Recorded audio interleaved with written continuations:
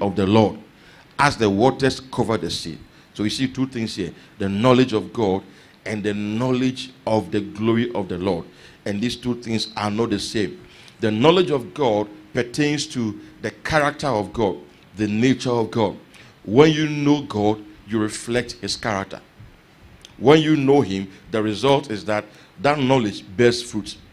And so you become like him. So when the earth is filled with the knowledge of God, the result is that we'll have peace on this earth. So when you look at that scripture in Isaiah 11 verse 9, you're talking about the government of Jesus, that 1,000-year reign of Jesus. And he said that at that time, the whole earth will be filled with the knowledge of God, so that there will be perfect peace. There will be no hatred or bitterness, even among the animals in the animal kingdom. He said the lion, the wolf, and the sheep, they will dwell together, and they will both eat grass. It says a child can play with a cobra and it will not hurt him. They said there shall be no hurt on my holy mountain. Why? Because that dispensation will be filled with the knowledge of God. Now, the knowledge of the glory of God is about his splendor, his power, his charisma, his outward visible show of greatness. Hello? So the knowledge of God is about character. The knowledge of the glory of God is about charisma. It is something that we see. The knowledge of God works in us. Okay? Works in us. You see, when you come to know God, that knowledge works in you. That's why the devil's fiery darts. Bible says the weapons of our warfare are not carnal, but they are mighty through God. For the pulling down of strongholds, casting down imagination. Okay? Casting down arguments and every high thing that exalts itself against the knowledge of God. That knowledge of God is in you. It's in you. It's in your spirit. It's in your soul. And that is what the devil fights against. So the knowledge of God is in us. Is in us. That's why the devil fights against it through his weapons, thoughts, imaginations, arguments, and all that high things that fight, that exalt themselves against the knowledge of God. But the knowledge of the glory of God works from outside. It is an impact that God makes and imprints his greatness on our minds. So when the knowledge of the glory of God fills a place, people will have an indelible impression about God. There's something about God's splendor, his power, about God's greatness that will be imprinted, ingrained on the minds of people. Hello? I said hello. In the Bible, in the Old Testament, for instance, God appeared to the people of Israel in Exodus chapter 20, verse 18 to 21. And then we'll see why God appeared to them. The reason God appeared to them was to change them from outside to inside.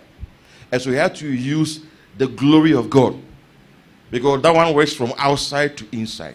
The knowledge of God works from inside. You know him in your spirit. Be still and know that I am God.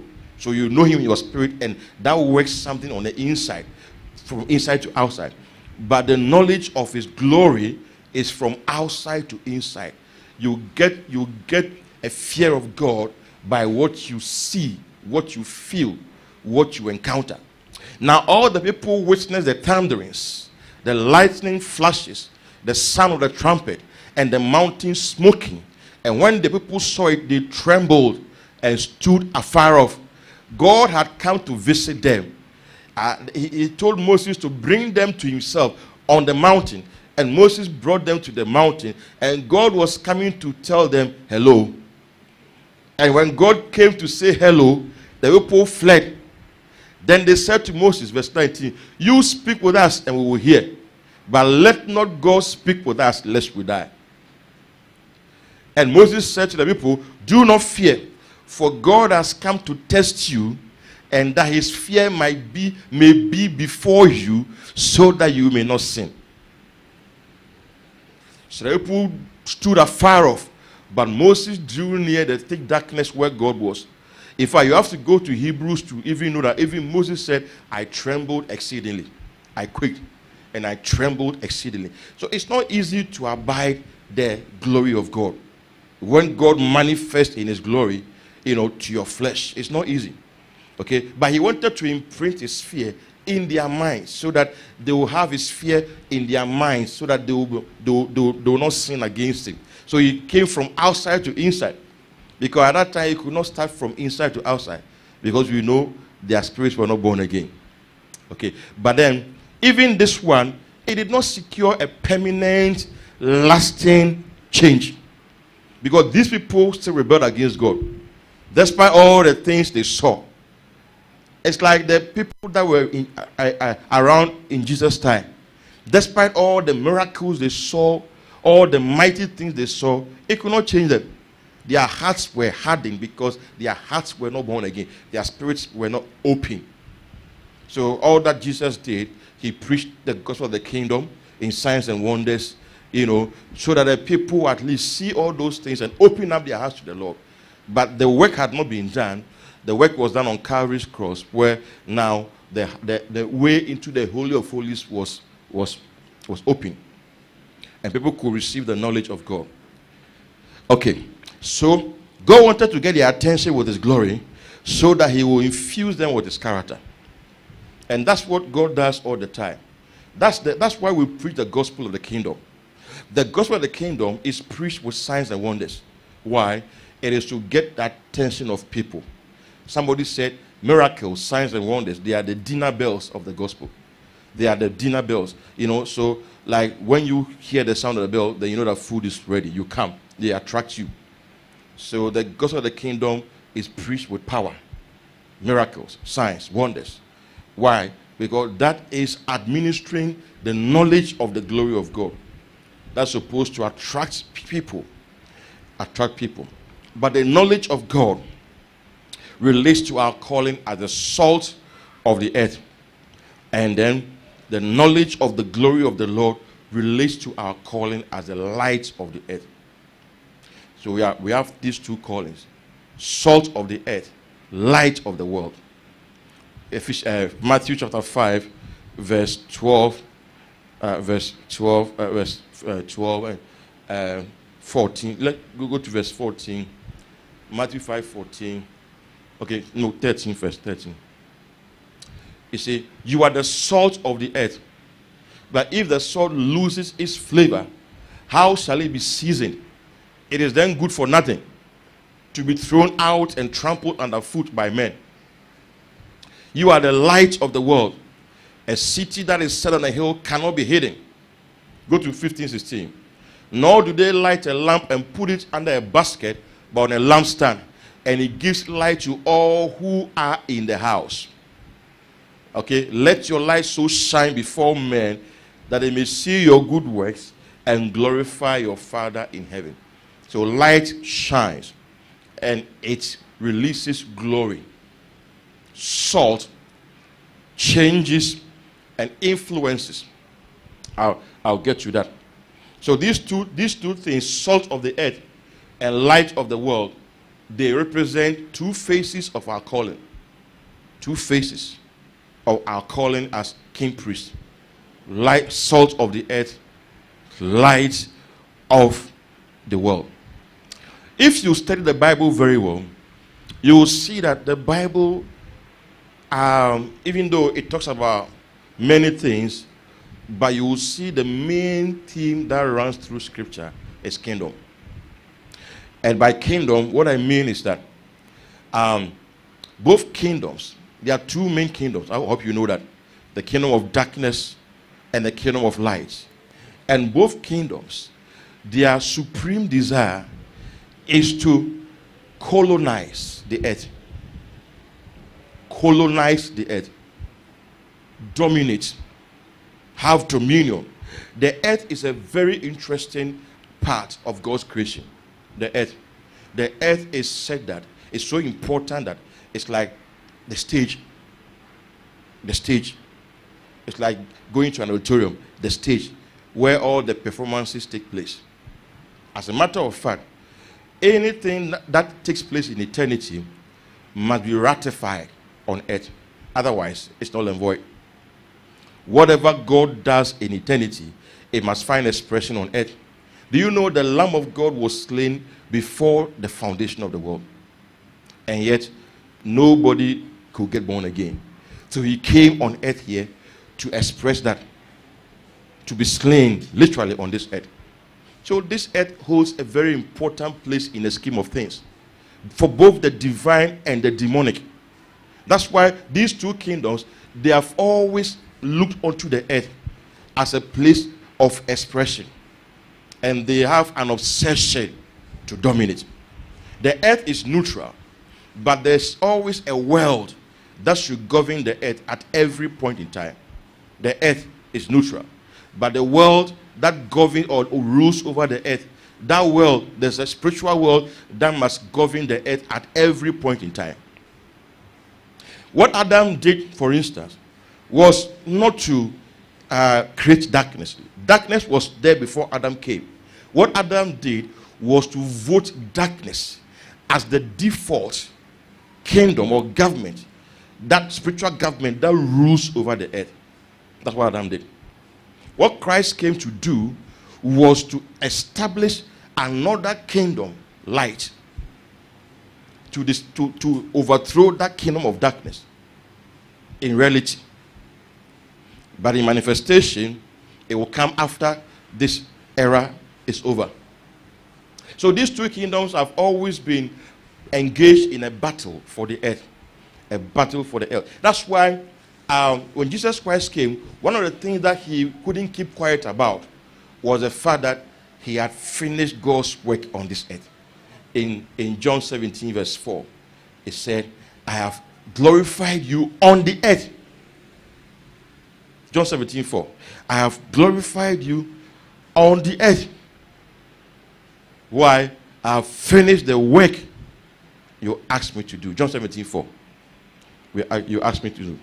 So just as it is God's desire that the earth is filled with the knowledge of God, okay, as the waters cover the sea, so is it also the desire of the kingdom of darkness that darkness will also cover the earth as the waters cover the sea. So the two are really doing their best. John 17:4. I have glorified you on the earth. I have finished the work which you have given me to do. He was emphatic. I have glorified you on the earth. It's like I've registered my presence. I've done something on earth too. Because Lucifer's rebellion started on the earth. You have said in your heart, I will ascend. So he was on the earth, I will ascend. So he rebelled against God on the earth. And Jesus Christ came and submitted to the will of God also on the earth. I've glorified you on the earth. So the earth is very important.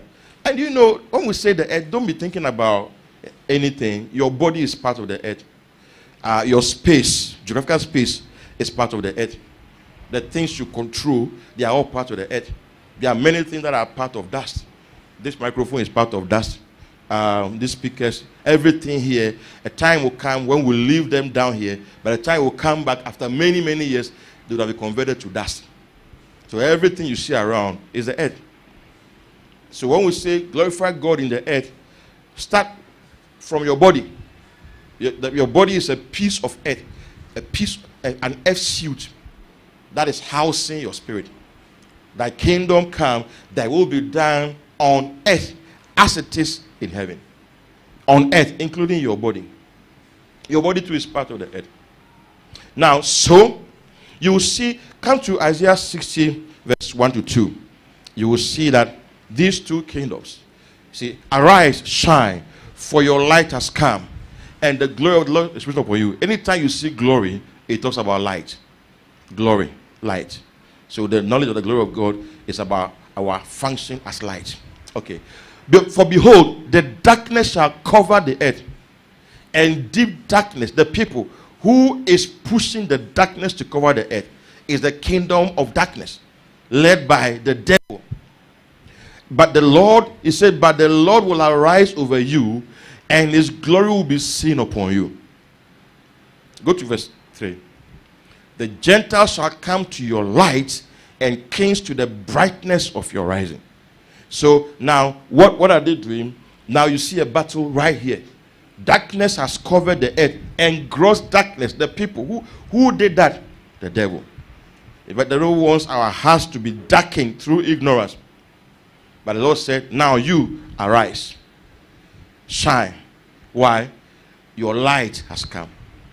Even a matchstick or a candle can make a difference in darkness, because you can see it. That's why I said God's problem is not the darkness. It's about the light. When we function as light, okay, when we function as light. So these two kingdoms, they both seek to extend their influence. Last week I told you that God had an aim to extend his influence. And we saw that the picture he gave was the river that went from Eden to water the garden. And then from the garden, they parted into four major riverheads. Saying that God wanted his influence to reach to the ends of the earth. Not just to be confined to the Garden of Eden, but to go beyond the Garden of Eden. And that was Adam's assignment. But then he voted another kingdom into government, the kingdom of darkness. And so darkness kept on spreading and spreading till man was totally engulfed with that darkness. So our hearts were made dark. Our hearts were darkened. The knowledge of God did not live in man anymore. Man didn't know God. There was no light. Till God began to come and look for man and give man light and order. So Jesus unveiled this strategy of God, salt and light, when he was giving a profile of kingdom people. You know, from Matthew chapter 5 to Matthew chapter 7 is a discourse on the kingdom, the systems of the kingdom. I think I've talked about that in one of the schools, one of the ministers' retreat, things pertaining to the kingdom. One of the topics I talked about developing the kingdom mindset. And then I talked about the profile of a kingdom people and the kind of thing Jesus used to describe the kingdom people. And I thought about kingdom concepts. Many things on the kingdom. I thought about them in that series. But Jesus talked about the kingdom people, our profile. And then he said, you are the salt of the earth. Then he said, you are the light of the world. The salt of the earth. Light of the world. Salt of the earth. Light of the world. So the salt came first. Then the light came afterwards. So salt is our basic identity. And that corresponds to the life we have in us. Then light is the product of that life that we have in us. You see, light comes out of life. In him was life, and the life was the light of man. So God's formula is for you to get life. When you get life, then the life expresses or produces light. That life is for your sustenance. But that light is for people to know and give God glory. So he said, let your light shine before men. Where is that light coming from? That light is coming from the life that is in you. The life in you, you being the salt, you will produce light. So you will be the salt of the earth, and then from you, light will proceed. And people will see your light and give glory to your Father who is in heaven. That is what God is saying. Okay. So, when our identity as salt is established, we will shine forth as light. That's what I want to say. As an individual Christian, when your identity as salt is established, you will shine forth. You cannot just be a believer going to heaven. No, people must see your good works and they must give glory to God. So you have life, all right, but that's not enough. It must result into light. It must shine. Let men, he said, let your light so shine before men that they may see your good works and glorify your Father. So the Father doesn't get glory until your light shines. You see, the Father doesn't get glory until your light shines. So God doesn't get glory on Sundays when we come and lift up our hands and we worship him. That's not, we glorify your name. We are not giving God glory. Hello? He gets glory when we go out there and our light is shining. God doesn't get glory by just, receiving life, because the life came from him. God is not impressed with seeds. Because he is the one who supplies seeds to the sower. But he's impressed with fruit. He said that let your fruit, when you bear fruit, herein is my Father glorified, that you will bear much fruit, that your fruit may abide. John 15:8. That if you bear much fruit, your fruit will abide. He said that's where your Father is glorified.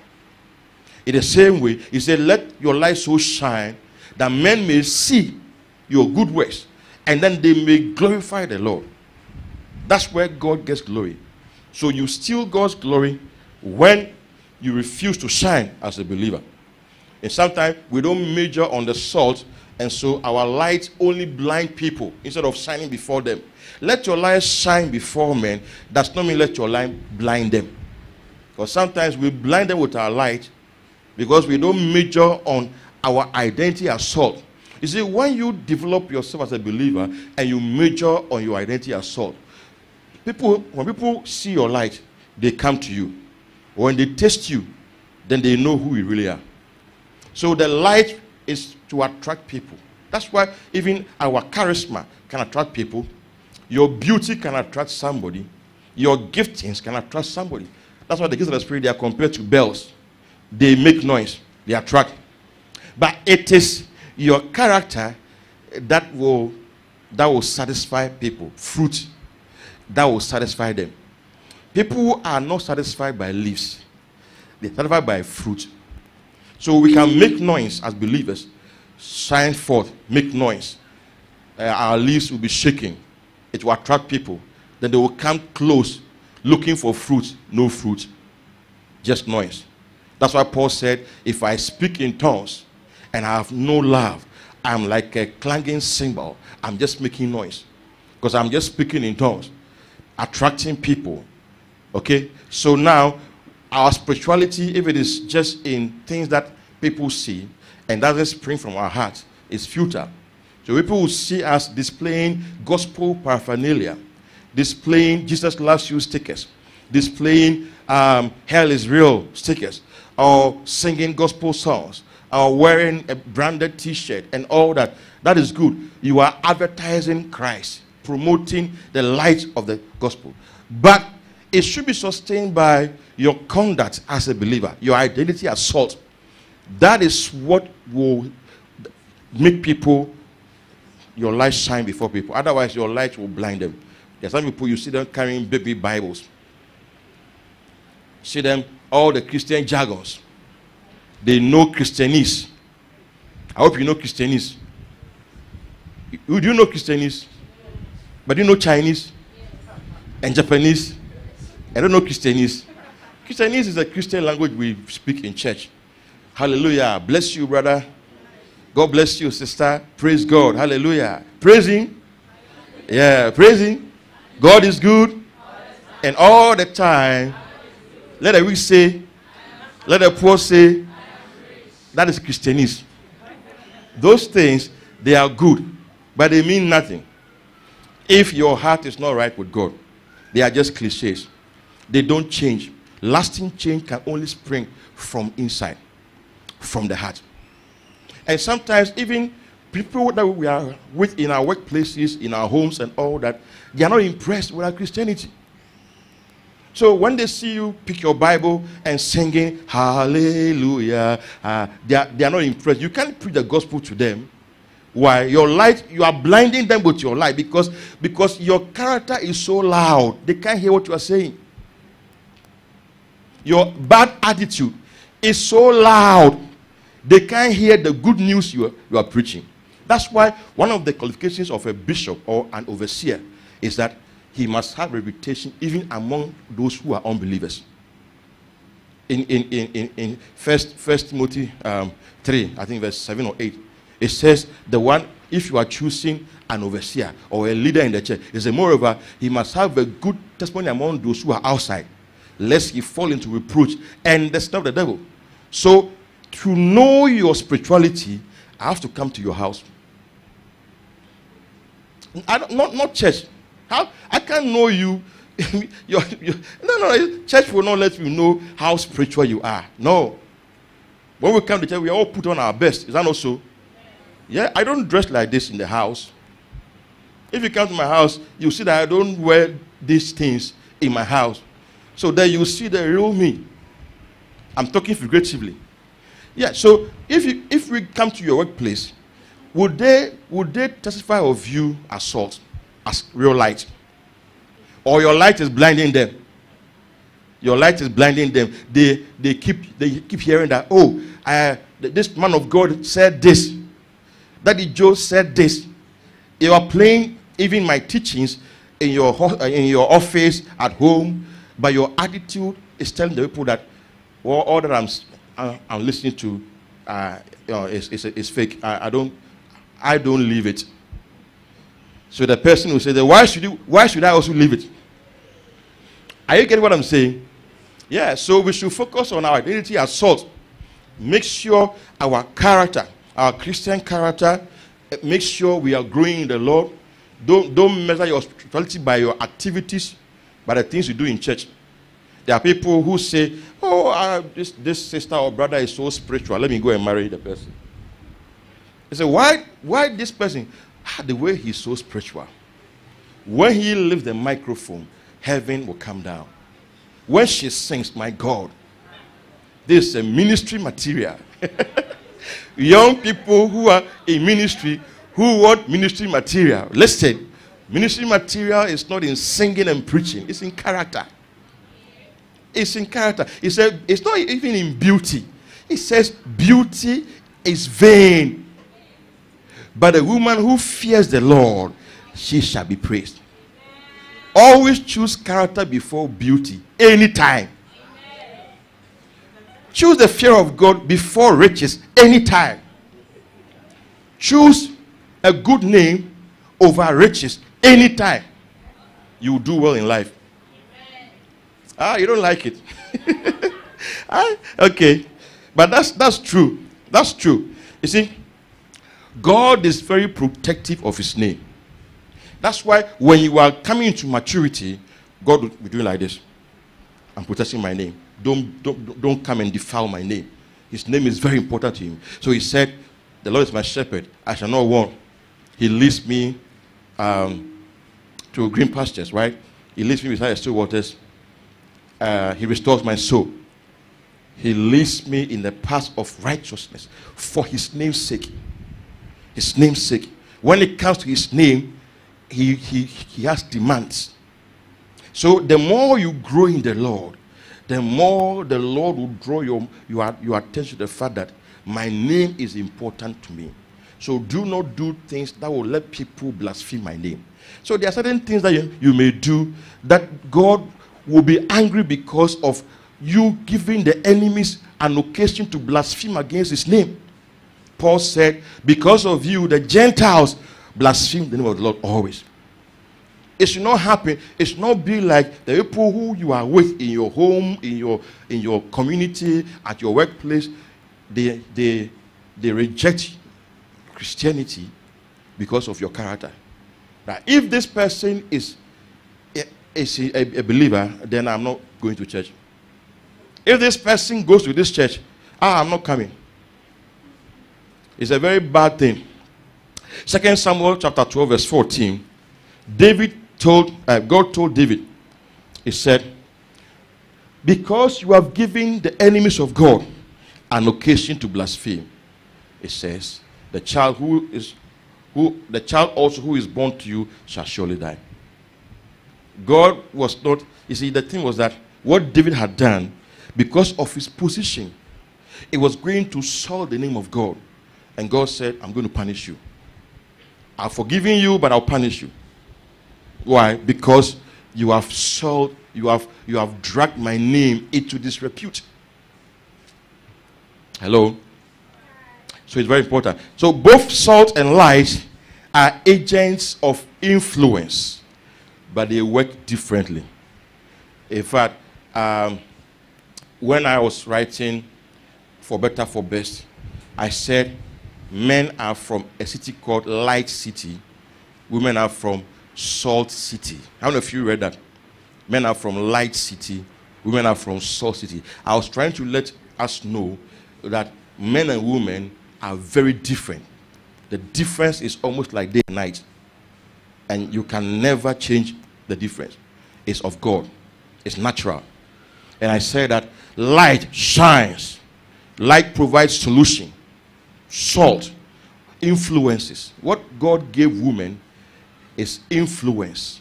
A woman can influence you to do what she wants you to do without directing you. It's something God gave them. That's why Delilah could elicit that information from Samson. Look at the way she approached it. So many tactics. Those tactics, they are natural. Every woman has it. But it's not supposed to be for evil like Delilah's own. It's supposed to be for good. Are you getting me? Yes. Men are solution-oriented, light. So a man sees love as providing solution to you as a woman. I've provided this for you. I've given you shelter, given you mobility. I've given you this, that. So can't you see I love you? But the salt also likes bonding. Okay? So when you go to Salt City, they like bonding. They like relationship, spending time, having time for me, listening to me, allowing the things that worry me worry you, crying with me sometimes, empathizing, sympathizing, understanding me, giving me a listening ear. So you see, a man can say, but I've done ABC for you. You are the reason why I'm going up and down. The woman will say, that up and down you are going, do we eat? That up and down.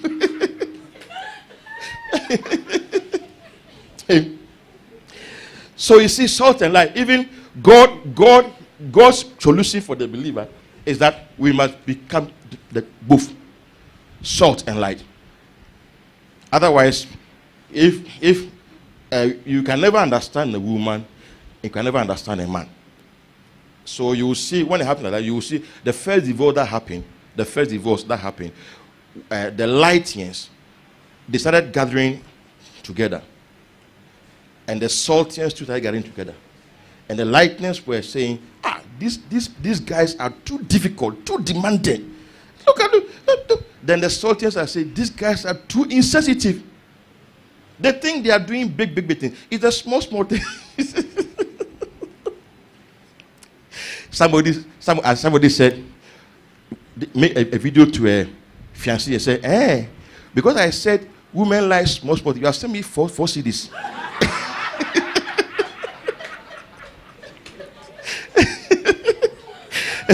But you say women like the small things, not the big things, small things like compliment, complimenting their nice looks and all that.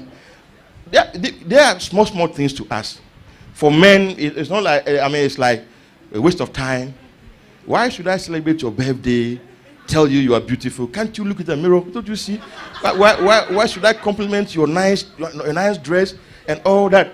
We need to work. We need to make money. Time is money. Now, why did Jesus use salt as a metaphor? We need to investigate that metaphor, salt. Why did he use salt as a metaphor for the believer? Because in Bible times, salt was very powerful. Now, in our time, salt is only powerful in the kitchen. But in Bible times, in the early days, salt was so powerful. There were no refrigerators, so it was the main thing that was used to preserve meat and food from decay. Salt.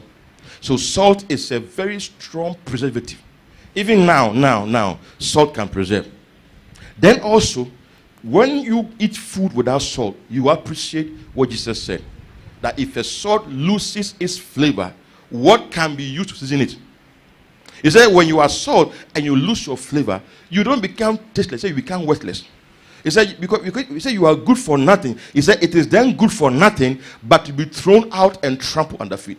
But I thought maybe if the salt has lost its flavor, maybe it can be used for something else. But he said no. The only reason why the salt was made was to be used for flavor. So if there's no flavor in the salt, then it's good for nothing. He said, so that men should trample upon it. I'm trying to bring your mind to something. Why did Jesus use the metaphor of salt? Salt was such a big deal that it was also used as salary. In fact, I did a research. I typed the phrase, worth his salt. Have you heard that phrase before? It said, oh, let's say, any pastor worth their salt will never do this. Or any teacher worth his salt. His salt. S-A-L-T. It's an idiomatic expression. Do you know what brought that expression? What brought that expression was that it was a precious commodity, and it was the Roman soldiers at the point were paid in salt. They were paid in salt. Yes. Let me read what I got from Google. The phrase worth your salt originated during Roman times when soldiers were sometimes paid for salt. Salt was an important preservative and valued commodity. So receiving it as pay was an important way to earn a living. Sal is a Latin word for salt. The English word salary is derived from the Latin word salarium, salt. Yes. Soldiers who demonstrated courage and skill in battle proved themselves worthy of their salt ration. Over time, this evolved into a more general phrase meaning someone who is loyal, dependent, and merits the compensation they are giving. That's why the phrase came, if you are worth your salt. So salt was a very important, very powerful commodity at that time. When Jesus Christ said it, they understood that, oh, then it means that you are the elite. You are the elite of the world. You are the hope of the earth. You are the game changers of the earth. It's like you bring life to the earth. You bring peace where there's no peace. It's like when we are all sorrowful, you come as joy. You are the important ones on this earth. Without you, this earth will go into decay and corruption. So that the church, believers, without believers, the earth is totally going to corrupt and decay. That's why you say we are the salt of the earth. So wherever we find ourselves, if we know our identity as salt and we are playing it well, you will see that when we enter places, we put things right. We change things. We change the flavor. We change the conversation. We change the focus. We change the direction. We bring light to people. We bring hope to people. We bring life to people. We bring love to people. When we cease being that, we become good for nothing. So any believer who is not affecting people, who is not an agent of change, the Bible says is good for nothing. You become a pillar of salt. A pillar of salt cannot make any impact. How do you become a pillar of salt? When you turn to Sodom. When you turn to Sodom, remember Lot's wife, you become a pillar of salt. And a pillar of salt, you cannot make any impact. That's good for nothing. Pillar of salt. You are a pillar, but you are salt, but you are a pillar. Meanwhile, salt must dissolve into the food to effect a change. I'm going to tell you why God sent you to that school, why your national service, they posted you to that village. Yes, I'm going to tell you why you find yourself in that family, why you find yourself in that community, why you find yourself in that space you control. So that you don't just become a believer who is different, you become a witness. Not just a different person. Oh, I'm not doing what they are doing. They are doing bad things, I'm doing good things. That's good. But that's not enough. What are you also doing to push the good? Are you getting me? Lot sat at the gate of Sodom, which meant that Lot was a very prominent man. Remember, elders at the gate of Zion. Elders always sit at the gate. So Lot was sitting at the gate like Boaz. Okay? But Lot was not a witness. He was not a voice. He didn't use his position well. He was just different. Not like them. His soul was vexed by their evil deeds. And yet, he couldn't change anybody. His influence was just limited to his home. Even his children, Lot's influence could not change them. Because the seed of Sodom was in them.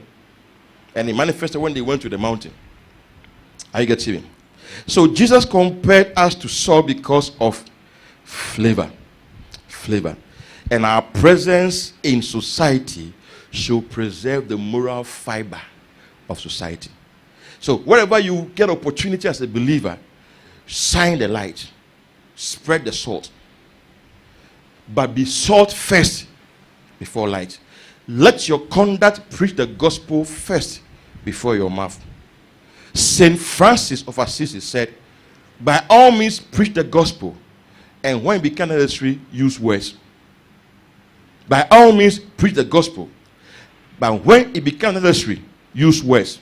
Which means that the gospel must be preached primarily with conduct.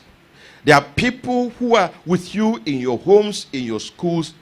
You may not even open your mouth to say a word. They will observe your life and like you. They will look at how peaceful you are, how humble you are, how gentle you are, how kind you are, and they will want to be like you some way, somehow. By the time you open your mouth to preach the gospel, your lifestyle has gone ahead of you to preach to them. That is why the Bible says we are living epistles, written not with ink, living epistles. So people who don't have access to the Bible should look at our lives and they should read us. And if they follow us, they will follow us to know the Lord, because we are established in our identity as salt.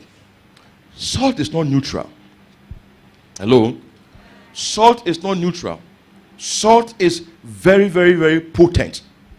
It's not passive. It's very active. When you put salt in soup, salt will not just say, well, let me just stay my way. Once salt is in soup, you will feel it. You will begin to feel the salt. Taste it. If there's no salt in food, how do you feel? So, come to 1 Peter 3:2. Preach the gospel. And if it becomes necessary, use words. Preach the gospel. And if it becomes necessary, use words. Go to verse 1. Preach the gospel. If it becomes necessary, use words. Wives, likewise, be submissive to your own husbands, that even if some do not obey the word, they without a word may be won by the conduct of their wives. Verse 2. While when they observe your chaste conduct accompanied by fear.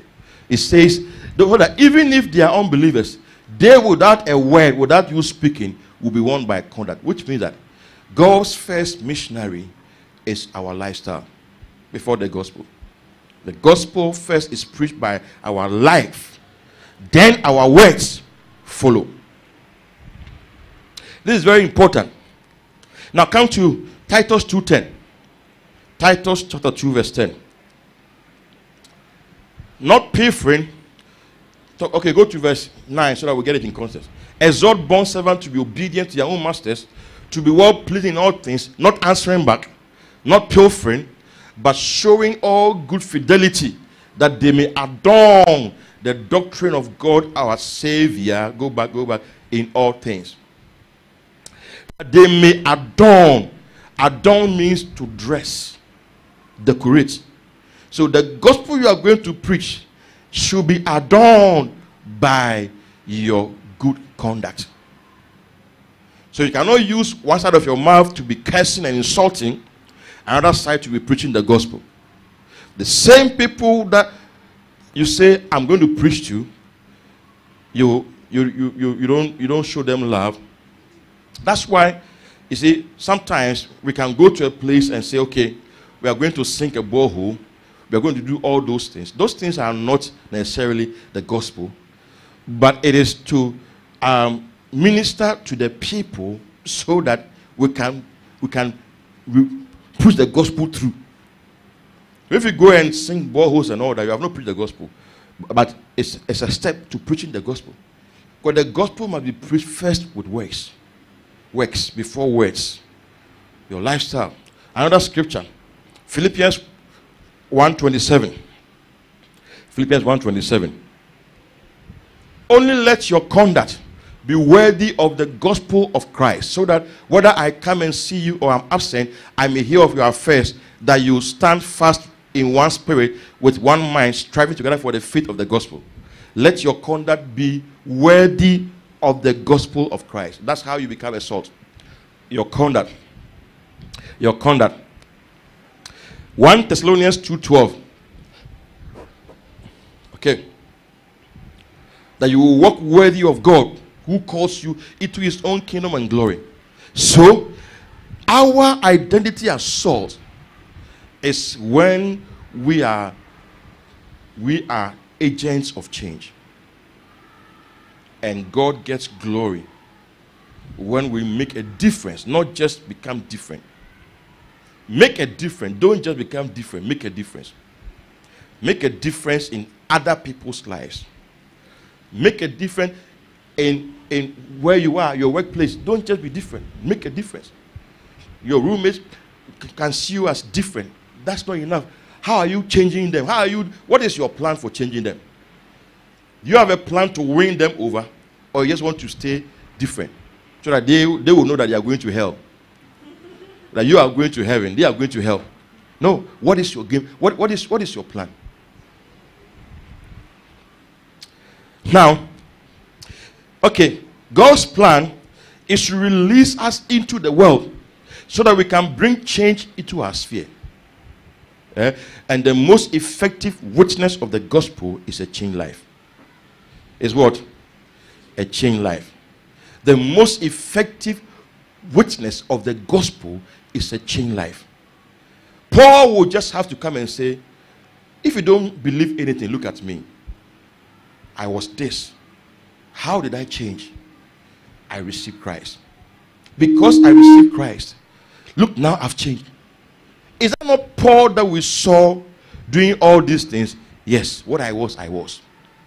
But what I am now, you see, the evidence of God's deliverance, trophy of God's salvation, that preaches more effectively than saying John 3:16. Yes, that's what the Bible is saying. It says your conduct preaches, it has a voice. Your conduct has a voice. Just as you have a voice, your conduct, that's why I say people can say, your attitude is so loud, I can't hear your good news. Because the way you are snobbish, the way you snub people, and now you are coming to preach to me, you are snobbish. You don't talk to me. You don't mind me. You don't respect me. You insult me. We are all together in this workplace. And we are all seeing what the lifestyle you are living is not very different from what we are living. Only that we see you display paraphernalia. Year of good tidings. Year of the eagle. Year of enthronement. Then you see the sticker where you are. You see your pastor's picture there. Your church's program, the poster also there. So whenever people are coming to your office, they meet your church, they meet your pastor, they can even meet Jesus, that fake Jesus picture. But, or maybe some logo here, whatever. But it does not mean that you are preaching to me. Your character is not preaching to me. Okay? So, salt is most effective when it is dissolved into food. That's why God will send us. God's formula is men. When I say men, I'm talking about mankind, human beings. That is God's formula. 2 Kings 2 verse 19 to 22. Look at a picture, a prophetic picture of what I'm saying. Then the men of the city said to Elisha, please notice the situation of this city is pleasant, as my Lord sees. But the water is bad. The water is what? The water is bad. The water is bad.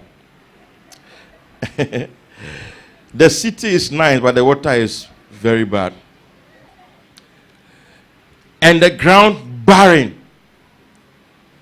Okay?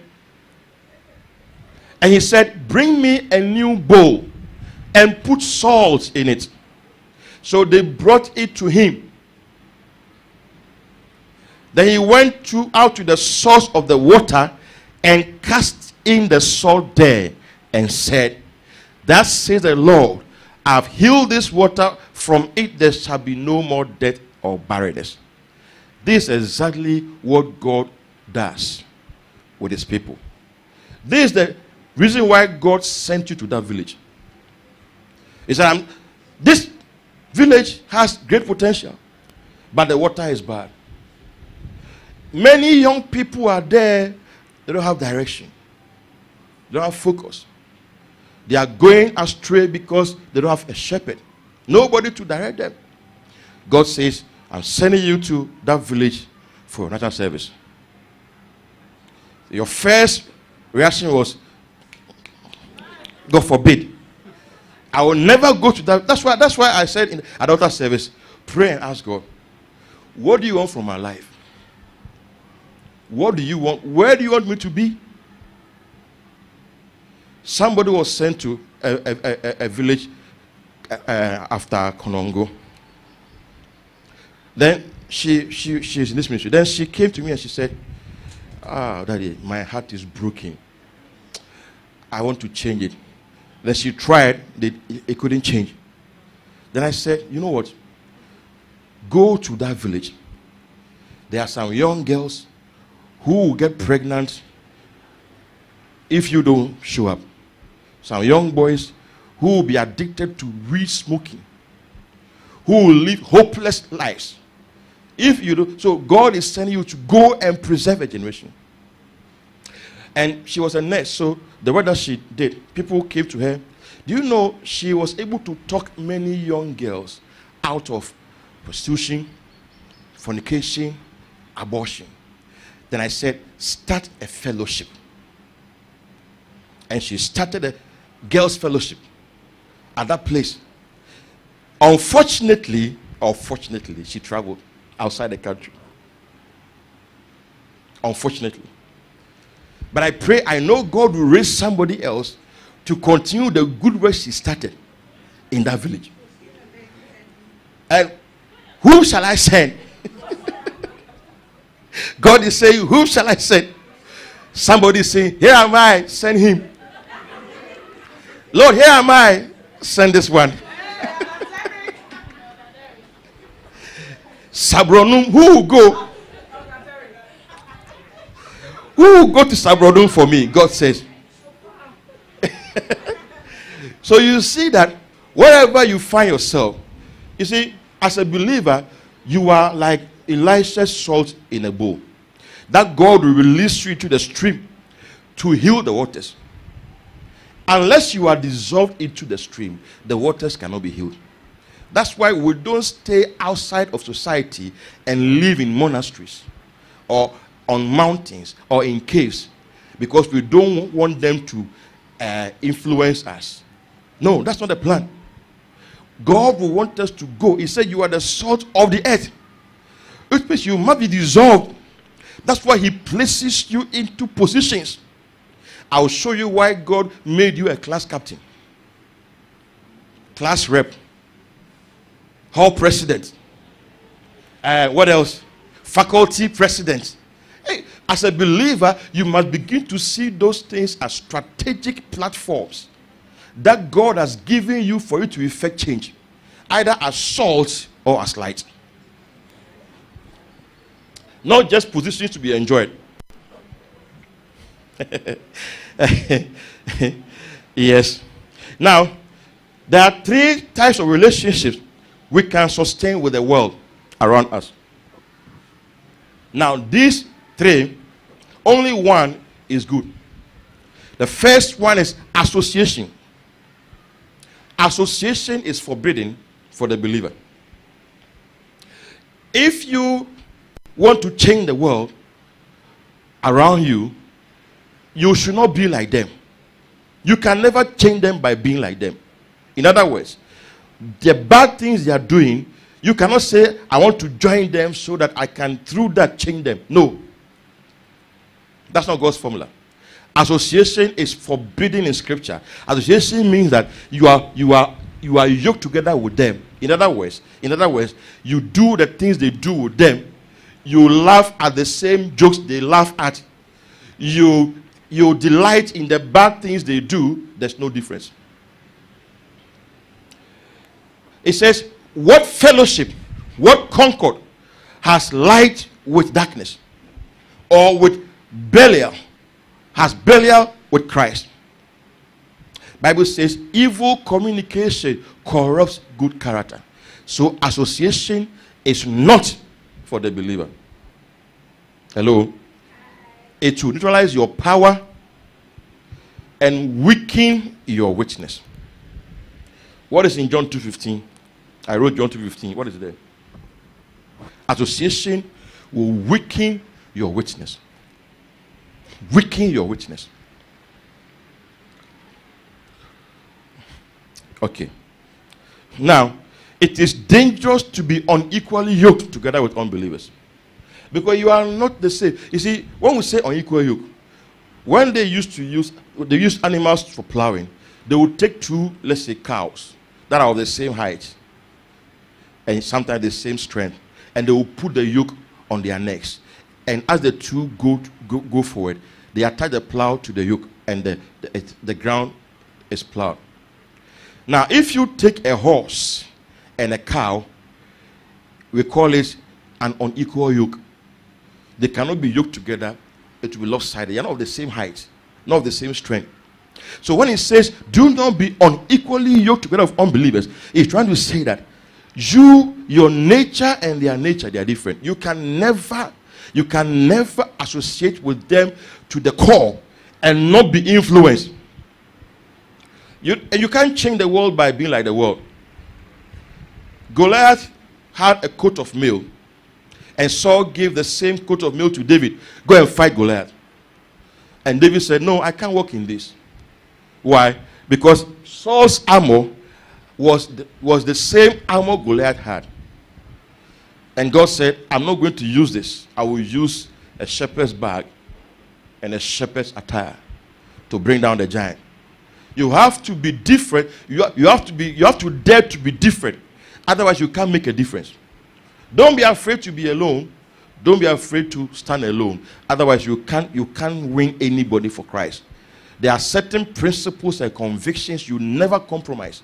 In the bid to win people, never let down your principles. Stand where you are. Stretch your hand towards them. Do them good. Pray for them. Speak the word to them. Be different and witness.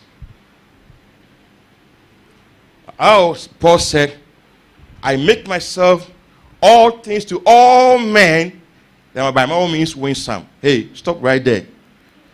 Somebody is quoting that scripture in his mind. What about Paul said? That I make myself all things to all men, that by all means win them. No, he was talking in context to the Jews, to those who are under the law, and those who are not under the law. He said, when Paul comes to you, let's say this group, and he gauges your strength, that you can only pray for 1 hour. Paul will not stretch you beyond 1 hour. He will also decide to pray 1 hour. After all, it's also prayer. Just to help you, just to win you, just to encourage you. Paul will not come and say, no, we are praying 10 hours. If you can't pray 1 hour, just get out, to discourage you. So to the weak, he makes himself weak. To the strong, strong. So that he will by all means win some. To the Jews, Paul can get to a place where people have taken a vow, he will pay for their vows. And then he will shave himself like a Nazarite. Because they believe in Moses' law, and by doing that, they accepted him. Then he preached the gospel to them. So it's not like going to do the bad things with the unbelievers so that you can win them. We don't have to be worldly to win the world. We have to be different. The second relationship we can sustain with the world is isolation. Isolation too is not good. So association is not good. Isolation too is not good. We should not say, we can't mingle with them. Oh, we can't work with them. We can't be in the same market with them. We can't be in the same school with them. We can't be in the same room with them. Let's separate ourselves.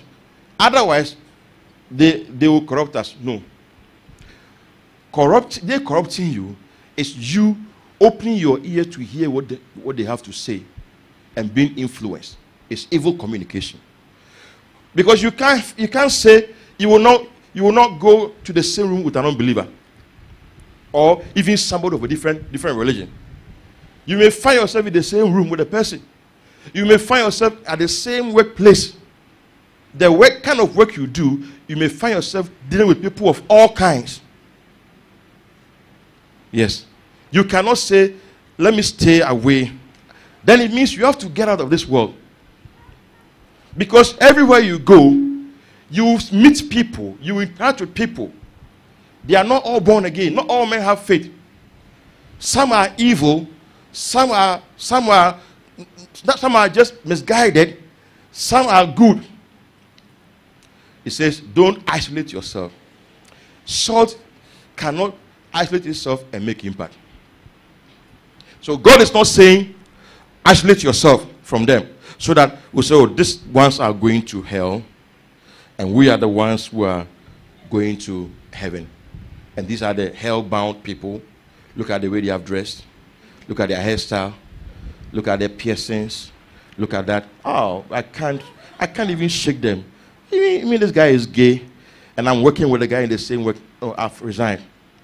You don't know who you are as a believer. Because that workplace, that guy that you are afraid of, he's your assignment. That's why God sent you there.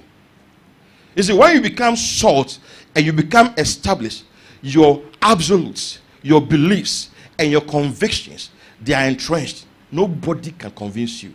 You rather impact on people. Nobody can change you. You'll be standing firm and you'll be changing people. You will love them to change them. By the time they realize they have come to like you, then you are changing them. You are correcting them. Use every influence you have to change somebody's mind from evil to good. Even if you just become born again, that's a step. Another person come and continue. Any influence you have, there are people, you see, for instance, there was one man who is a very important person in this country now, very important person. And the man was addicted to smoking. And anytime he would come to our house, he was smoking in chains. The one day my mother called him aside and said, talk to him. He said, you know what? Nobody has been bold to tell me that this thing that I'm doing is not good. He said, I promise you, I will not do it again. That's how he stopped smoking. There was one man who was a drunkard, could get drunk and sleep in gutters. We were in the same neighborhood, the same house. One day, he was sober. My mother called him and said, do you know that as you go out right now, he was going out, as you go out right now, you can just die. Just like that, just die. And then she preached the gospel to him. Just those words. The man followed us to church. The man was a Christian evangelist, sponsored the kingdom till he died. You may think that, oh, this is I can you can approach somebody while the person comes within your sphere. Somebody may be looking up to you, a young person. He respects you. He sees you as a mentor. What an opportunity to shape a mind, to influence a mind. An opportunity. They are around you and they call you Bra Derek, Sister Davida. And they look up to you because you have been to school and because you dress well and because you speak good English or because you do this. How are you using that influence? These are gifts that God gives us. So the next relationship that we must sustain, which is the best of the three, is insulation. That's what I just described. Insulation is in John 17, verse 15 to 16. Insulation. It says, I do not pray that you should take them out of the world, but that you should keep them from the evil one. 16 and 17. They are not of the world, just as I am not of the world. Sanctify them by your truth. Your word is truth. So it says, keep them in the world, but they are not of the world. You are in the world, but not of the world. We are doing the same business with them, the same course with them, but we are dancing to a different beat. Our orders come from a different place. Our convictions emanate from a different place. Though we are doing the same thing. We are all footballers, but my convictions are different. We are all businessmen, but my convictions, I don't compromise. I don't bow to your God, but I will love you. I will speak nicely to you. I will be kind to you. I will not shun you. When you have problems, I will help you. When you are sick, I will lay hands. When you are confused, I will give you counsel. I will advise you, but I will never worship your God. You can never change me to worship your God. I had friends when I was in Commonwealth. I had Rastafarians, people of other religions and all that, who liked me, voted massively for me to become whole president. And the only reason was that I was a nice person. I never preached to them before. I was a nice person. Anyone who got close to me, as he was getting close, I was releasing something. I was engaging them in conversation. That's how come I know a lot about other religions. I will talk with them and find and ask them questions. So, what do you think about life after death? When a person dies, where do you think he goes? And it's like we are having a lovely conversation, but I'm passing the gospel through to you. Just that they were also very entrenched in what they believed. So they will realize that they can't change you. You will try to change them. Are you getting me? Insulation is when you are in the world, but you are not of the world. You are in the world, but the world is not in you. The sea is salty, but the fish is not salty. So the salt of the sea does not get into the fish. That's insulation. So we are not supposed to isolate ourselves and shun them and say they are going to hell. That's why believers lost many things. Many of the mountains we lost was because we were practicing isolation. Anything that was technological that came, believers' first reaction was, it's the devil. It's worldly. When television came, believers said, oh, it's called the one-eyed demon. It's devilish. Now, those people people have television stations. By the time we realized, to get on satellite was very costly, very expensive. But the thing was just under our nose. We rejected it. When anything came, social media came, believers are saying, oh, let's reject it. I don't go to Facebook. I don't go. Why? I'm spiritual. I don't want to mingle. Who told you you cannot be on Facebook and be sharing godly content? It depends on what you do there. It's a space. It's a space. You can also go and be sharing what you think it brings life. People are bold to display death, and you are shy of displaying your life. What do you do on Facebook? What do you put there? That's what matters. Do you put words that will inspire, will edify, or you just take pictures, take your backside, then you put it on Facebook? Then you come and tell me, Facebook, it is you that is contributing to the evil on Facebook. We will do that. Then by the time we realize, we will see that we are losing a generation. Because this generation, that's where they are. Social media is a whole country now, I'm telling you. It's a whole country. It's a whole country. Now, if you are a church and you say, you think that you are the only one, you are a pastor, If I think I'm the only one pastoring you, I'll be lying. Because influence goes beyond the four walls of this building. I spend few hours with you every week. Social media bombards you with many things, all sort of ideas. So if you are somebody who goes for window shopping, spiritual window shopping, you become a bundle of contradictions. You become confused. So that's why I give you the chance to ask me questions. Ask me the question you don't understand. Because I don't know where else you went to listen to the gospel. Are you getting me? And I'm not going to say, don't go and listen to this. No, because there are other good things that you can also learn from outside. But the way I make sure you learn the right things, come and ask me what you don't understand. And I will take time and take the Bible and explain to you. So let us not be quick to condemn things and isolate ourselves. There are many fields that believers shun because the world, and now the world has dominated. Look at the arts. Look at the movie industry. Look at the music industry. Look at the world of sports. Many believers shun those places instead of becoming agents of change, saying that I will go there and I will infect that space with what I have. Saying, no, this is for the unbelievers.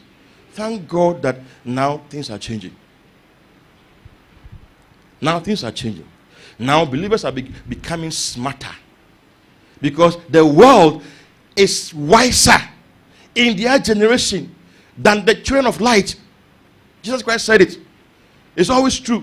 They are streetwise. They know how to take advantage of systems. They are game players. But we are only always concerned about we are going to heaven. And concerned about, we are so careful not to miss heaven, that we end up not making any difference in our space. You cannot just be praying on the mountain every day and stay there forever. But how much you calm down? Because the real work is down. When they were on the mountain top, and Peter said, Master, it is good that we stay here.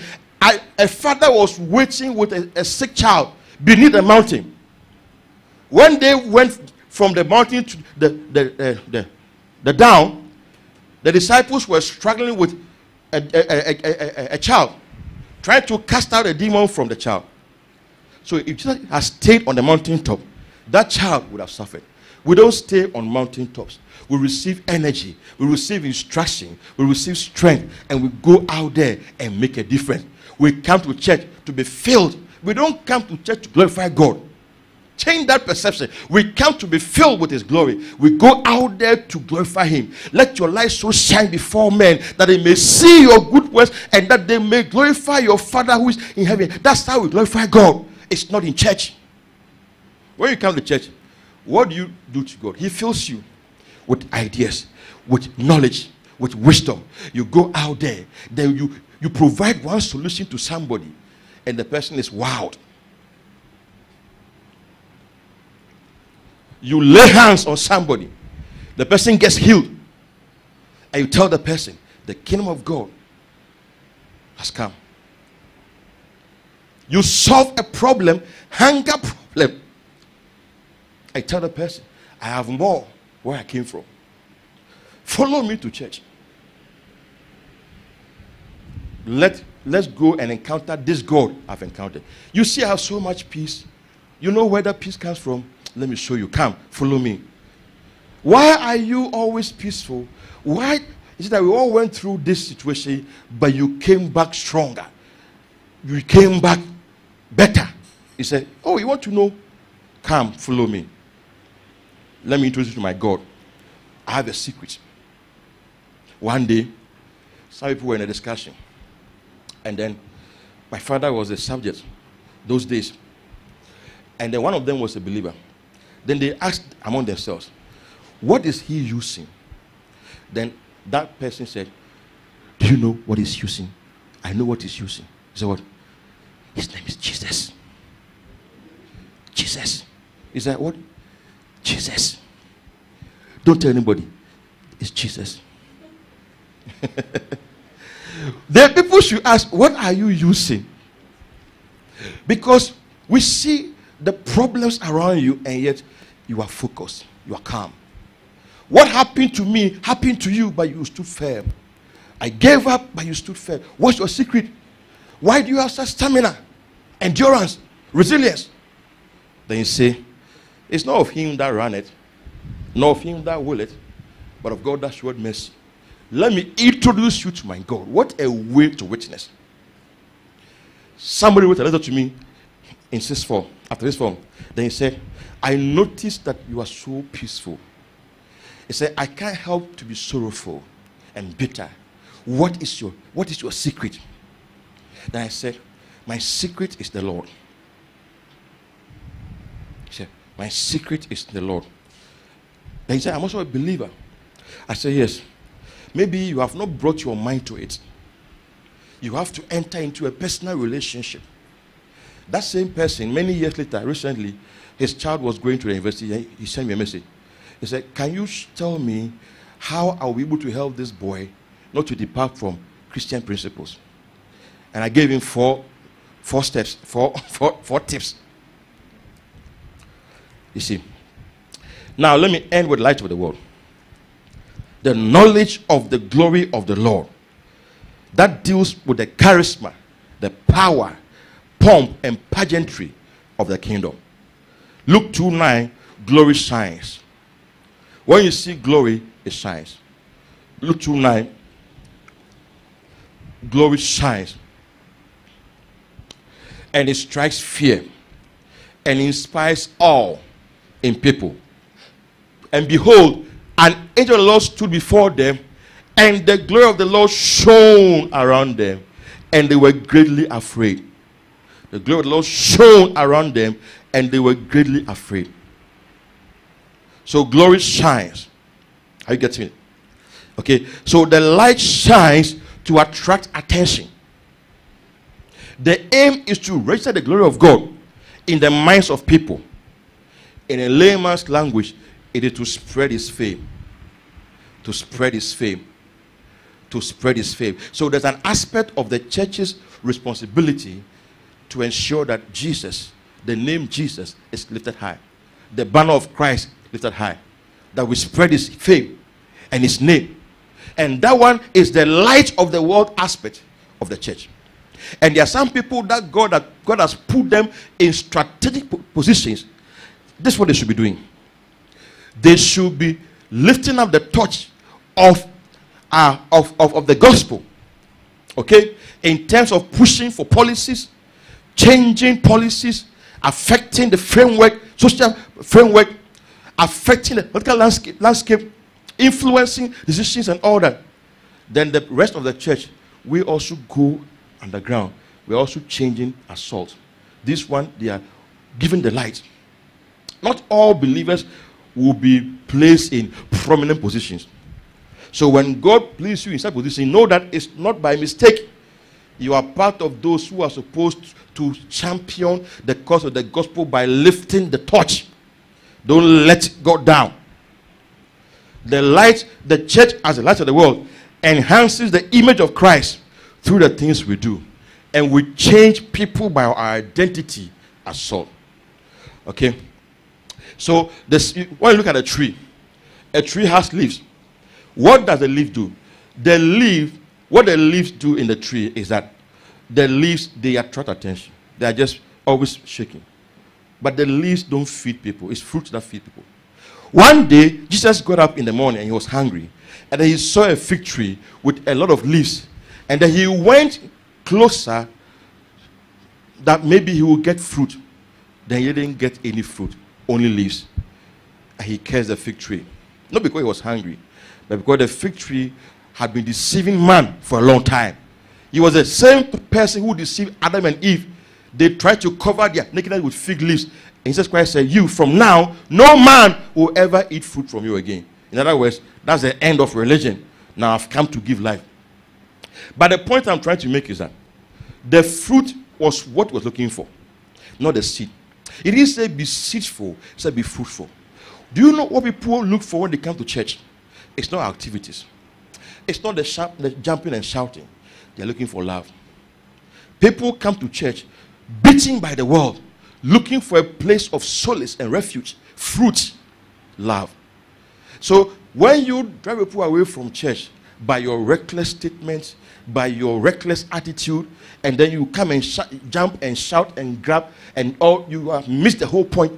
You have missed the whole point altogether. People who are coming for fruit, not leaves. Let's make sure we have fruit for people to eat. Beyond the leaves we use to attract them.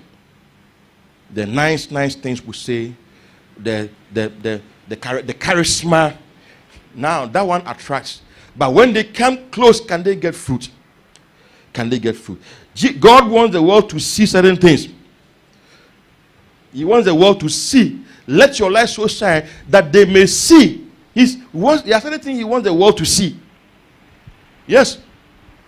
Jesus Christ said that the world may know that I love the Father. John 14, right there, John 14, 31. That the world may know that I love the Father. John 17, 23. That the world may know that you have sent me. Matthew 5, 16. That the world may see your good works and glorify God. You see, the gospel is preached by the church to the principalities and powers when the manifold wisdom of God is displayed. Ephesians 3 verse 10. Let's read that one. Ephesians 3 verse 10. Look at how the church is to preach the gospel. Not only to people, but also to the principalities and powers. To the intent that now the manifold wisdom of God might be made known by the church to the principalities and powers in the heavenly places. The manifold wisdom of God might be made known by the church to the principalities. That's how we preach we become the light of the world as a church, the body of Christ. I've shown you how you become light as an individual. Now as a body, we become light when we enhance the image of Christ. That's why the gospel of the kingdom, whenever it's preached, you see power. You see power. Do you know one aspect of God's wisdom that the church must display to the world?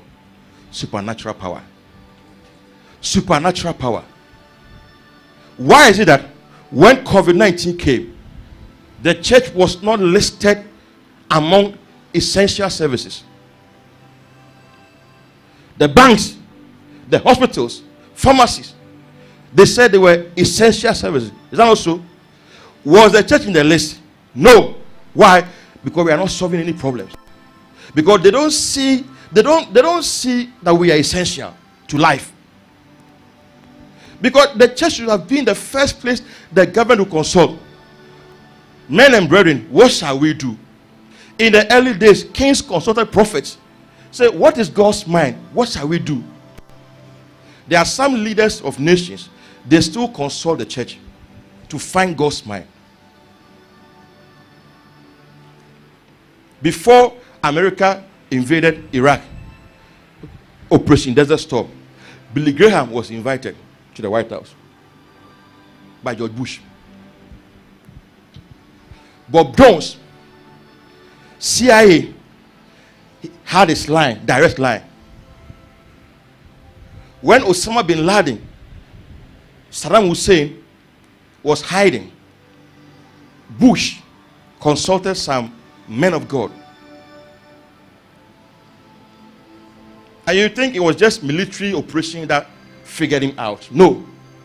I'm talking about that level where the church cannot be taken for granted. Where the church becomes a force to reckon with. Because they will see that we are essential to life. COVID was a test case. Ghana here, you saw it. Because they see that all that we do is organize camp meetings and conventions. And all that we do is organize prayer meetings and go and present our needs before God and celebrate and jump about the things they have in abundance. Why would they not take us out of that list of service? Because when they look at us, the things that we are excited about, the cars, traveling, the houses, the money, they have those things in abundance. What at all is attracting the world to the church? It should be power. That is what they don't have. That when we can speak and say, we are praying, this thing will not come to Ghana and it will jump over Ghana. And it's public. People here, we are enhancing the image of Christ.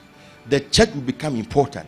When we can speak, we can become one, and we can have a voice and speak to power, and things happen. People will bow. In the Bible, the proconsul, but Jesus was trying to dissuade him. Paul said, now you child of Satan, you will be blind. And the guy got blind, and the leader, the proconsul, believed the gospel. Their loins are loose when they see the power of God. It's not about our lectures. It's not about our seminars, wealth creation seminars. That's not what we attract the world to us. The world, you see, the world can just come to us and just pat us on the back and say, you are doing well, pastor, you are doing well. The things you are preaching, even unbelievers, they are making noise. It will never change them. They will pat you. The things you are preaching in church, they can get it at Gimpa. They can get a better version at Gimpa. They can get a better version in a seminar. So what are you talking about? So when the world comes to applaud us, say, oh, then we are doing well. No. The world should bow. They should bow at the feet of the church. He said, Gentiles will come to your light, and their kings, they will come to the brightness of your rising. They will come and bow. He said, a day will come that the mountain of the Lord's house shall be exalted above all mountains, and all the nations shall flow to it. You see, we have pictures I can show you in the body of Christ. But I'm talking about where the church as an entity, as a body, enters into that identity. Because when you go to Nigeria right now, and go to Canaan land right now, they have been there for 25 years. No power outage. No power outage. In Nigeria, where people, I mean, you know NEPA. NEPA is the one that it's like our ACG. Yes. Every 3 hours the lights will go off. The oil-rich country, you have to buy a generator. And so they even say NEPA is never expect power always. And in the midst of that chaos, a church has been able to provide power uninterrupted for 25 years. That is the light of the world. The world will see that and respect the church. Now, when they see that the church is getting money, they tremble. They panic. Do you know why? Because that is also one way to preach the gospel. It said, because of you, they went out preaching the gospel and didn't ask anything from the Gentiles. The church wants, the world wants us to come, cup in hand, begging, can we get your coins to go to sponsor our crusades? Go to the world to beg for coins to sponsor our crusade, and later they will ridicule us. God forbid. That's why we must allow ourselves for God to raise us up to sponsor the work, because the world will never release money and they will laugh at you also. Can't your God sponsor your crusade? Why are you coming to us? You said we are going to hell. Why are you coming to us? Anything that enhances the image of Christ in society is light. And we should thank God for that. And we should pray that we have more light like that. There are people that God has put them in positions of influence. What God is saying is that lift up the banner of Christ high for all to see. You are a watchman in the public space. William Wilberforce was a businessman and a parliamentarian, and he was influential in the abolition of slave trade in England and the spillover effect in Africa. He was a Christian, but he was not just different. He became a voice. Why? He had power. He had leverage. He used the power he had to make a change. Sam George is a Christian parliamentarian who is using his voice to make a change. And we need to pray for him and applaud him for that. Because he's a believer. Look at now the bill that they have passed now. Now waiting for president to give his assent. We are watching. Whether he will do it before December 7th or not. We are all watching. But Sam George, who dead, now do you know that now they have blacklisted him? He can't travel to certain countries because of his stand against LGBT. Yes. He took that risk for the church. It doesn't matter. He is a believer, and he's using his voice, the power he has, leverage he has to fight so that the name of Christ will be lifted high, so that Christ will be registered in the public space. There are many believers who are also in parliament. They will vote against. They can vote against this bill. Yeah, I don't want to be seen as that. So they will vote against. There are many people, God puts them there. They have become salt that have lost its flavor.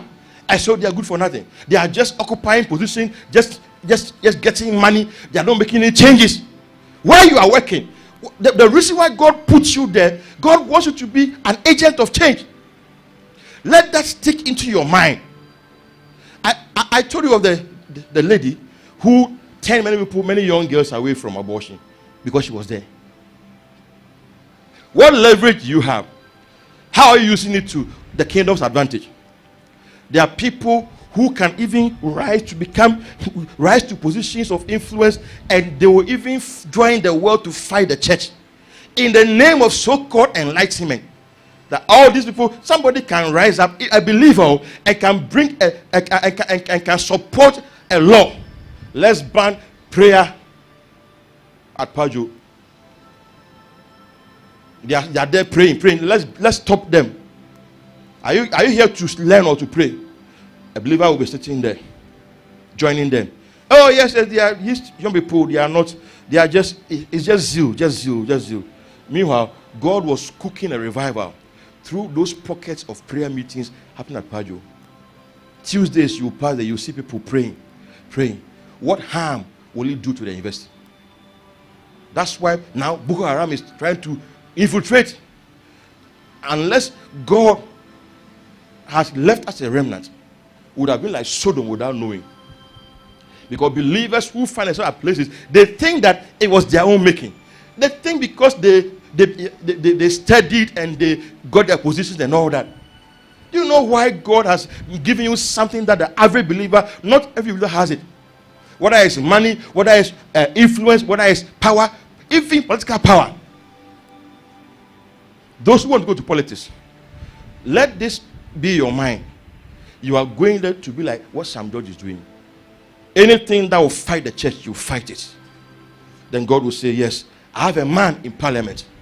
I have a woman in the Jubilee House. I have a man in the judiciary. If all bow, this one will stand for my name.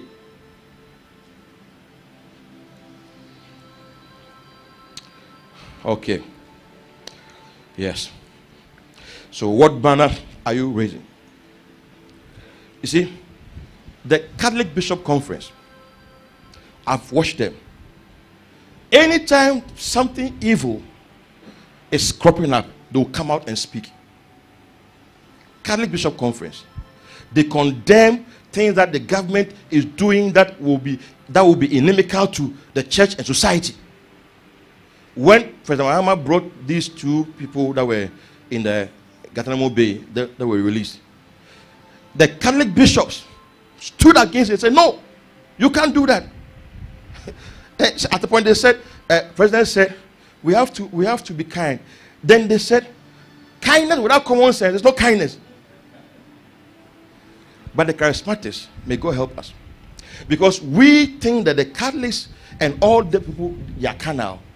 Because they indulge in all these things. Had it not been for them, the light of the church would have gone up. It is these same Catholics, when you go to Israel, they are the ones who have preserved the history of Christ. Do you know Israel doesn't respect Christ? Less than 2% are Christians. It's the Catholics who have preserved this sites, sycamore tree. Even though there are some myths and all that. But at least, they have preserved all those things. At least, Not if not for anything, at least the story. You go there, you see the original site. They have been preserved. It's the church, the Catholic Church, that did all those things. That's why, yes. But the charismatics, we are good at what we are good at. We'll blow the tongues all right. We'll do all the gimmicks. But you see that even the church itself, we are not changing. Well, we are not changing. We pray in tongues, we do all those things, but our lives are not changing. There's something that is missing. Hallelujah. Let's be on our feet and let's pray.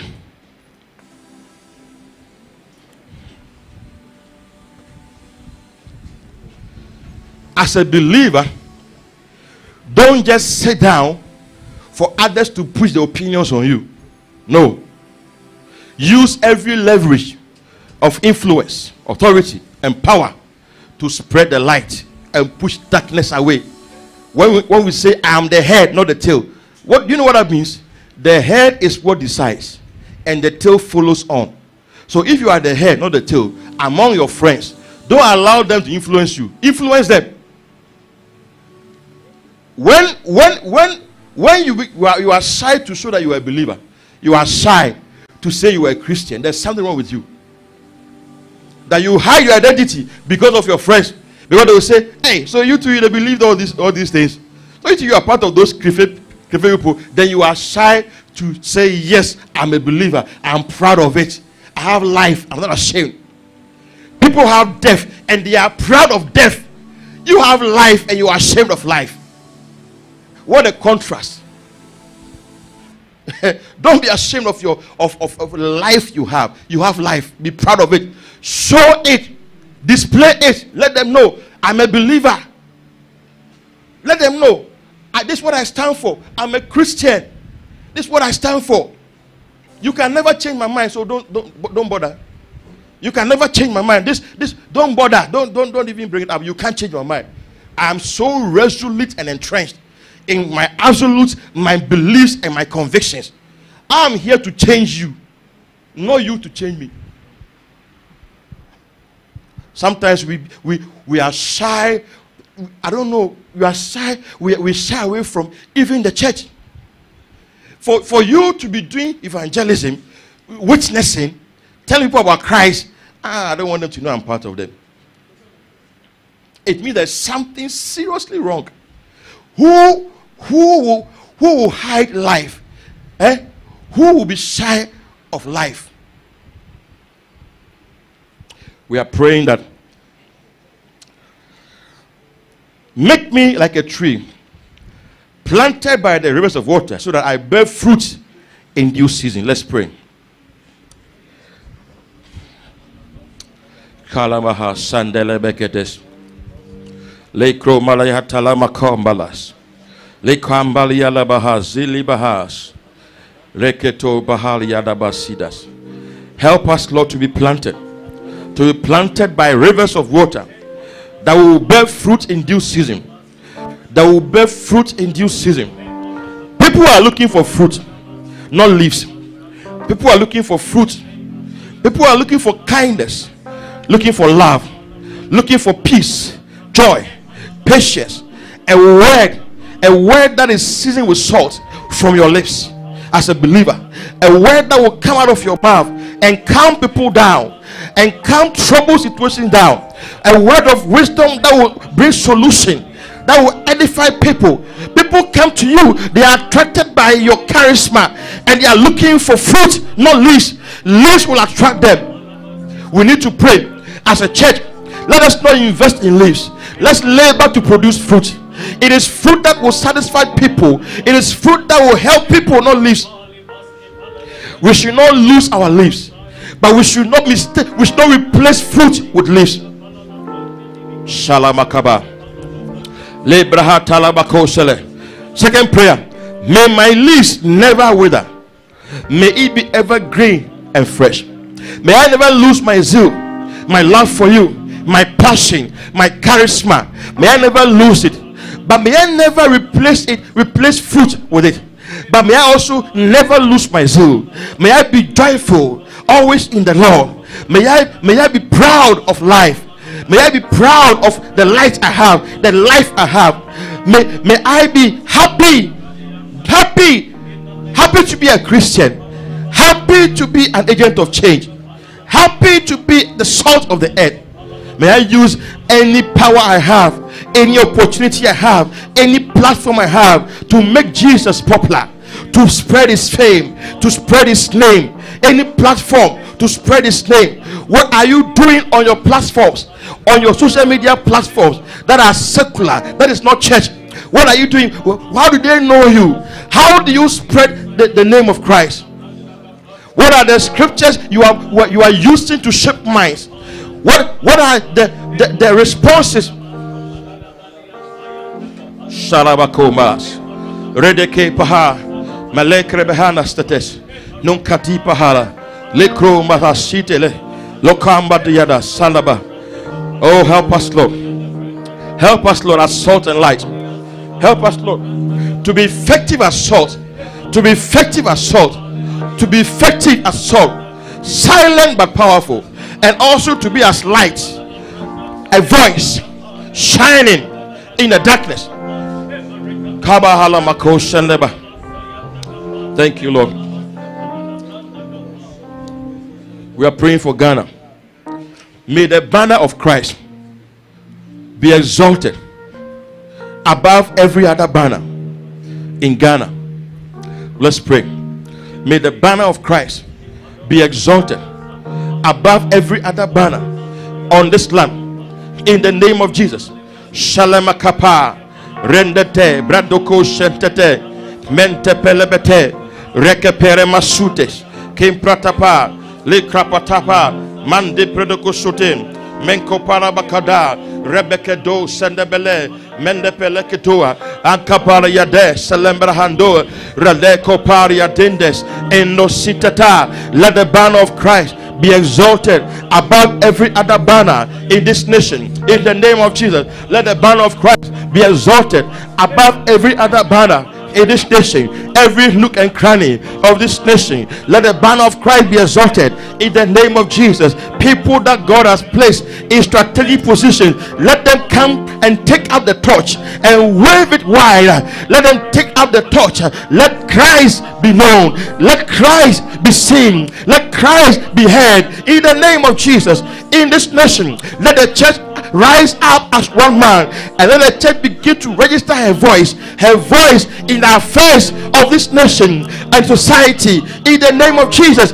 Let the world be the path to the door of the church for solution, for wisdom, for healing, for deliverance, for protection, for preservation, for immunity. Let them come and ask us, what is your secret? Help us, Lord. Thank you, Lord. We give you praise. Father, we thank you. We give you praise. Thank you for your word. Help us to be effective as salt and as light wherever you have placed us. For we know it is by orchestration that we find ourselves in certain places, at certain places, in certain positions, in certain environments.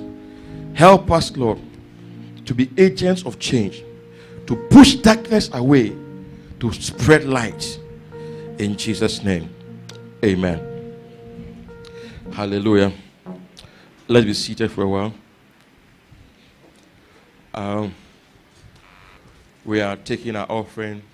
Today is the first Sunday of the month, and every first Sunday of the month we take mission offering and then main offering to support our crusades and mission activities. So which one are we taking first? We are taking the main offering now. Okay.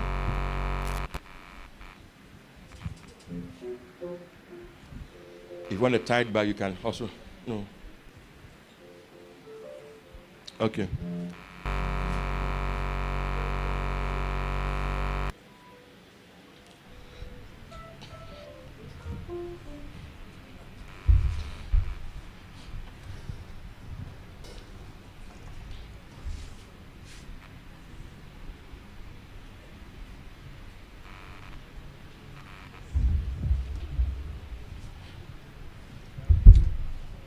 When I think upon your goodness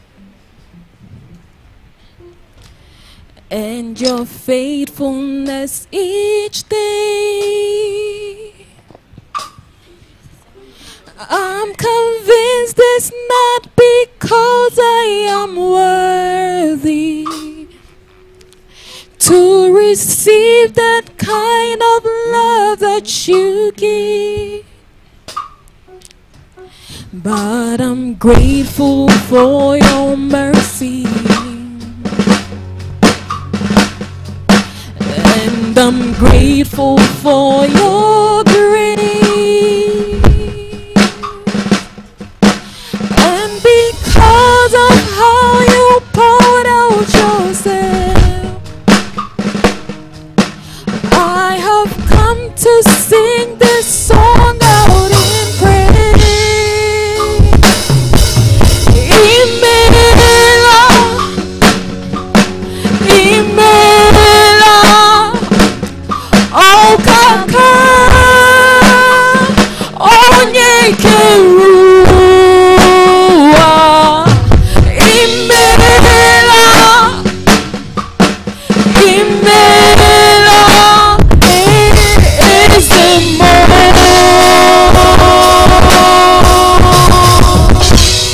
Who am I, Lord? Who am I to sing your praises? Who am I to worship you, Lord? Who am I to worship you? It's your blood that makes the difference in me and made a way. The way to enter into your throne. I could not come near your presence. I could never sing your song. Hey, hey, hey. But the sacrifice on Calvary, oh, is the reason, is the reason I can cry out today. Imela, Imela, Imela, hey, hey.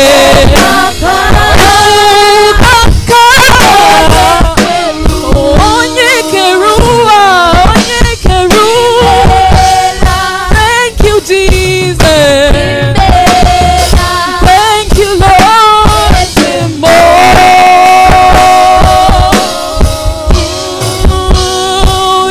Imela, Imela,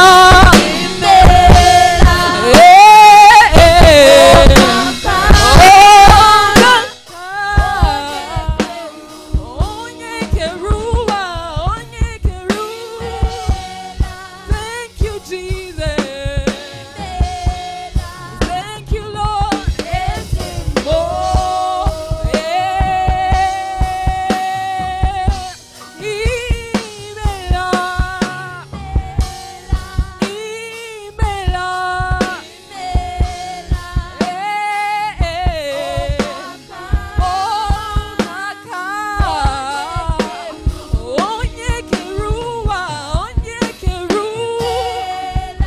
Thank you, Jesus. Thank you, Lord.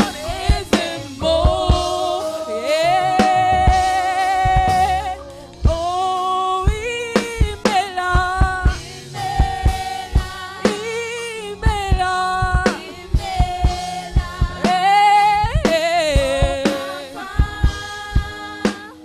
onye keruwa. Imela, Imela, is the more.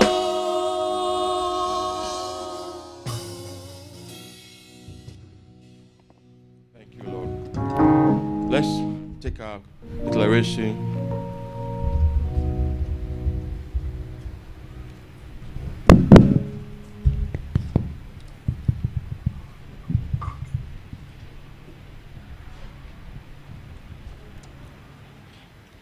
Say, Heavenly Father, thank you for the place you have given me before the throne of grace, even to come to your table to dine with you. Thank you, Lord Jesus, for the price you paid for me. I present these emblems, the bread and the wine, which represents your flesh and your blood respectively. As I eat his body and drink your blood, I declare that I'm connected to the Lord Jesus by life. I declare that the Zoe life of God dwells in me. I declare that the incorruptible seed of God abides in me. I declare that the DNA of God is in my system. For I am a part of his body, according to 1 Corinthians 6:15, and one spirit with him, according to 1 Corinthians 6:17. I therefore place a demand on the Zoe life of God in me.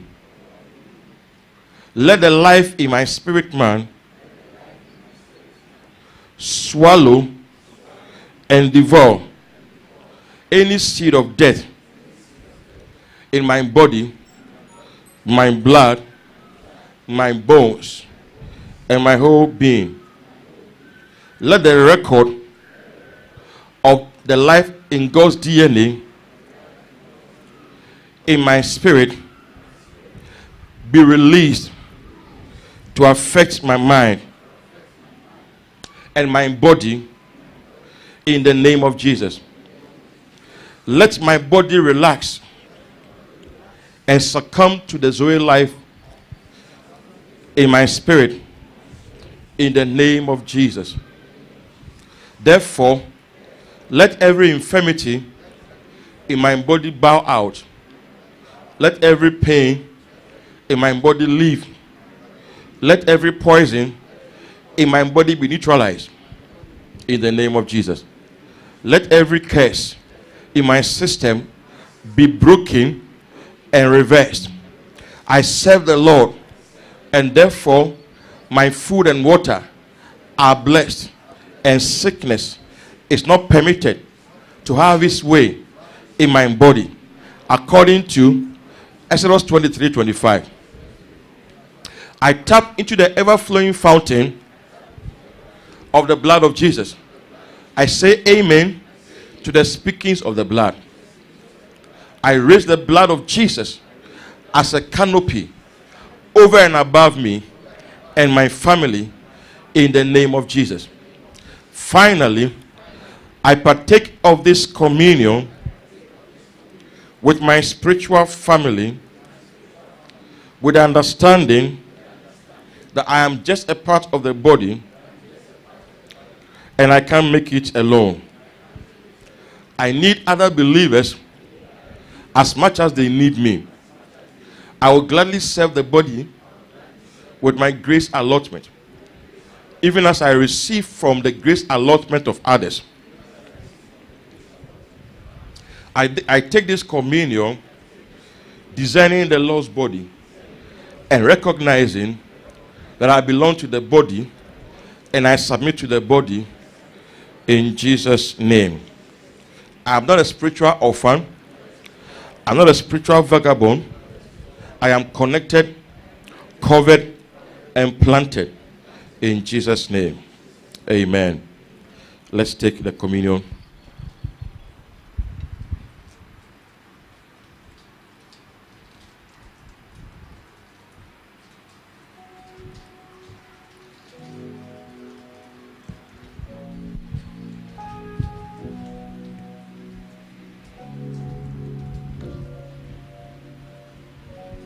Thank you, Lord, for this privilege you have given us. We are so grateful. Thank you in Jesus' name. Amen.